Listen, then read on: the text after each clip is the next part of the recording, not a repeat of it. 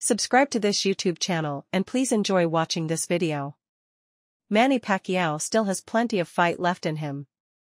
The 8-division champion Pacquiao retired in 2021 shortly after losing a unanimous decision to Eudenis Ugas, and he's since hit the exhibition trail like many other past their prime stars have in recent years. The 45-year-old Filipino boxing icon will return for another exhibition boxing match on April 20 against Muay Thai fighter Buakaw Banchamek in Thailand. Aside from the exhibition against Banchamek, the former 8-division champion Pacquiao has also teased an exhibition with rival Floyd Mayweather and even a run for the 2024 Olympics. Sean Gibbons, who runs Manny Pacquiao's promotional company and serves as an agent and advisor for Pacquiao, is equally open to the idea of Pacquiao returning for a professional fight.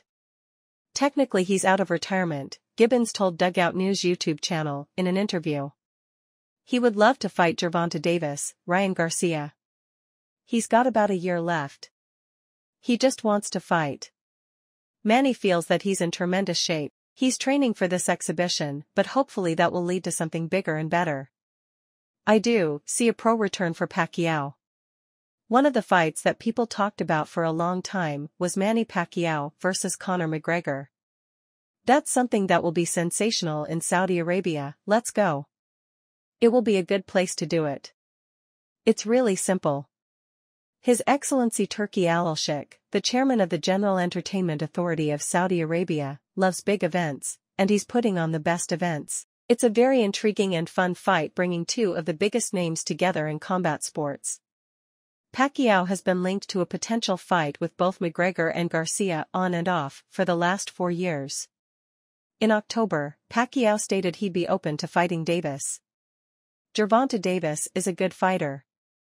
He's a good fighter, yeah. If he comes up to 147, we can fight, 145, maybe. That's not a problem for me. I am an experienced fighter, said Pacquiao. Let us know what you think about the entire thing in the comments section below. Additionally, stay tuned and subscribe to this YouTube channel for the latest news and updates from around the world. We sign out.